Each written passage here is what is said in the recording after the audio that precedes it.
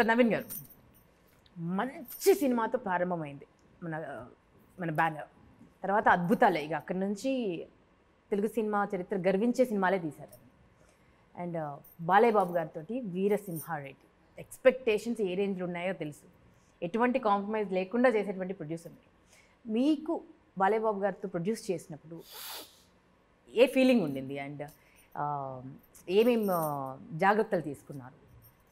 బాలయ్య బాబు గారితో సినిమా చేయాలనేది ఒక డ్రీమ్ అండి. ఇండస్ట్రీ వచ్చినప్పటి నుంచి అనుకుంటున్నాం, మాకు ఇప్పటికీ కుదిరింది. అండ్ ఆ ప్రాజెక్ట్ సెట్ అయినప్పుడు that's one of the happiest moments for me. ఇంకా తర్వాత డైరెక్టర్ గారు స్టోరీ చెప్పినప్పుడు వీఆర్ సో కాన్ఫిడెంట్, ఇది ఇంకా షూర్ షాట్ బ్లాక్ బస్టర్ అని ఆ రోజే మాకు విజువల్ కనపడింది. సో ఇంకా అప్పటి నుంచి ఈ సినిమాకి ఏం కావాలి, మా సైడ్ నుంచి ఎక్కడ కాంప్రమైజ్ అవ్వకుండా అంతా చేయాలి అని ఎక్కడ భయపడకుండా బ్రహ్మాండంగా చేసాము. మాకు ఇంకా బాలయ్య బాబు గారు అనవసర ఆయన career one of the best performance ఇది. ఆయన 3 షేడ్స్లోనూ ఇంకా ఆయన విశ్వరూపం చూపించారు. అట్లాగే గోపిచంద్ గారు డెఫినెట్గా టిల్ డేట్ ఆయన బెస్ట్ ఫిలిం ఇది, అంత బ్రహ్మాండంగా వచ్చింది. So we are so confident. అంటే ఇంత కాన్ఫిడెంట్గా చాలా తక్కువ సినిమాల్లో ఉంటాం, మేము చాలా రిలాక్స్గా ఉన్నాం. ఎల్లుండి cinema morning show block buster, దానికి డౌట్ లేదు అసలు. సో అంత కాన్ఫిడెంట్గా ఉన్నాం. And we are so happy. చాలా మంది హీరోస్తో వర్క్ చేశారు కదండి, బాలయ్య బాబు గారి గురించి చెప్పండి మీరు ప్రత్యేకంగా. As a producer what did you observe? What dedication? అంటే యథారాజా తథా ప్రజ అంటామండి. నిర్మాతను బట్టి సినిమాలు అందరూ ఆర్టిస్టులు కానీ, అంటే నేను వాళ్ళలో చూసింది నిర్మాతలు, మన నవీన్ గారు కానీ, అనమంచల మన రవిశంకర్ గారు కానీ, డెడికేషన్, వాళ్ళకు కూడా ఒక ప్యాషన్ సినిమా అంటే. యథారాజా తథా ప్రజ అంతే, వాళ్ళు ఎంత సిన్సియర్గా ఒక సినిమా మీద ఒక ప్యాషన్తో ఇండస్ట్రీలోకి వచ్చారు. సో డెఫినెట్గా అందరూ కూడా అలాగే ఫాలో అవుతారు. ప్రతిదీ వాళ్ళు ప్లానింగ్ కానీ, నేను చూశాను ప్లానింగ్ అంత ఎక్స్ట్రాడినరీ ప్లానింగ్. అంటే ఇప్పుడు నాది కూడా ఆ స్టైలే కాబట్టి, మా డైరెక్టర్ గారు మల్లేని గోపిచంద్ గారు కూడా అదే స్టైల్, ఎప్పుడు పని పని పని ఎప్పుడు.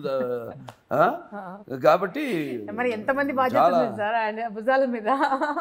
అసలు మళ్ళీ ఫ్యాన్ బ్రాండ్ వేసుకున్నారు, అసలు మొత్తం అందరి ఫ్యాన్స్ ఎదురు చూస్తున్నారు కూర్చుని.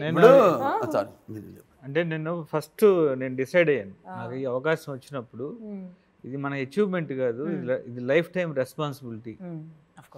అలా ఫీల్ అయ్యే సినిమా చేశాను.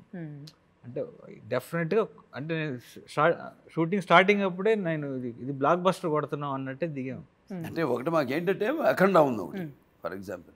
అలాగే చాలా సినిమాలు దాని ముందు లెజెండ్ కానివ్వండి, సినిమా కానివ్వండి, అన్ని రకరకాల జానర్స్ అన్నీ చేస్తున్నాం.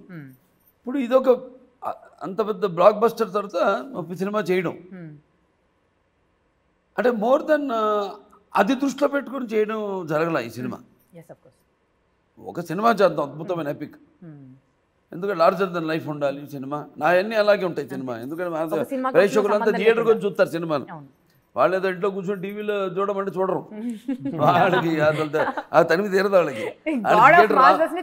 ఫ్యాన్స్ కాదు, లేకపోతే ఈవెన్ ఫ్యామిలీస్ థియేటర్కి వచ్చి, ఇప్పుడు మల్టీప్లెక్స్లు అవి మన సినిమాతోనే స్టార్ట్ అయింది.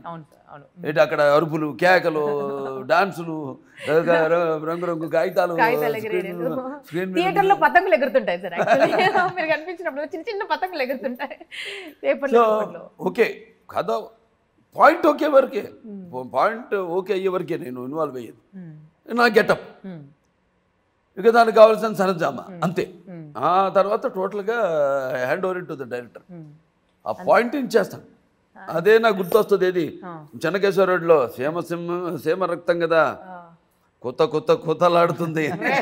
ఆ బట్టలు జైలు నుంచి అతను విడుదల అయ్యేటప్పుడు పెద్ద క్యారెక్టర్, ఆ డైలాగ్ నాకు ఎప్పుడు నెక్స్ట్ ఏం చేద్దాం ఉన్నప్పుడు అది తిరుగుతూ ఉండేది మైండ్లో. సో మనకి షూర్ షాట్ కంటే కూడా మినిమం గ్యారంటీ కావాలి ముందు. షూర్ షాట్ అన్నది ఎస్, కానీ ముందు మినిమం గ్యారంటీ ఆ పాయింట్ ఒకటి దొరికితే చాలు మనకి. ఆ పాయింట్ ఎలా వెతికి పట్టారు అంటే బాలయ్య ఆ కథనం ఏ బ్యాక్గ్రౌండ్ తో వెళ్ళాలి అనేది ఒక తర్జన భర్జన పడి. అంటే నాకు బాబు చెప్పారు ఒక మాట అన్నారు, నేను ఫస్ట్ 1 డే కథ చెప్పాను. 1 డేలో 1 డేలో కథ చెప్పడం కాదు, రామాయణ మహాభారతం కాదు, ఒక రోజులో జరిగే కథ. ఈ సినిమా ఒక్క రోజు ఫస్ట్ అసలు అంకురం అక్కడ పడింది. ఫస్ట్ అక్కడ ఒక రోజులో ఒక 6 hours లో జరిగే ఒక కథ. అది చెప్పినప్పుడు బాబు విని ఇది మన స్టైల్ కాదు, నువ్వు క్రాక్ తర్వాత వచ్చావు చేస్తున్నావు ఇది, బట్ నేను అంటే ఒక లార్జర్ దాన్ లైఫ్ క్యారెక్టర్ ఉండాలి.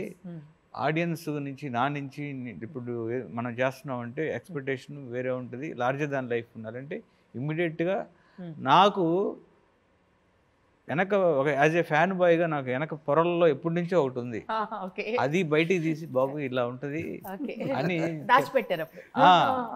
అది అవకాశం కరెక్ట్గా నాకు, అంటే ఎవరైనా సరే మనకి ఏదైనా ఒకటి ఎతికి పట్టాలి, అది అది బాబు లార్జర్ దాన్ లైఫ్ అనగానే టప్పర్ నాకు అది బయటికి తీసి ఇది కదా ఇమ్మీడియట్గా చెప్పారండి.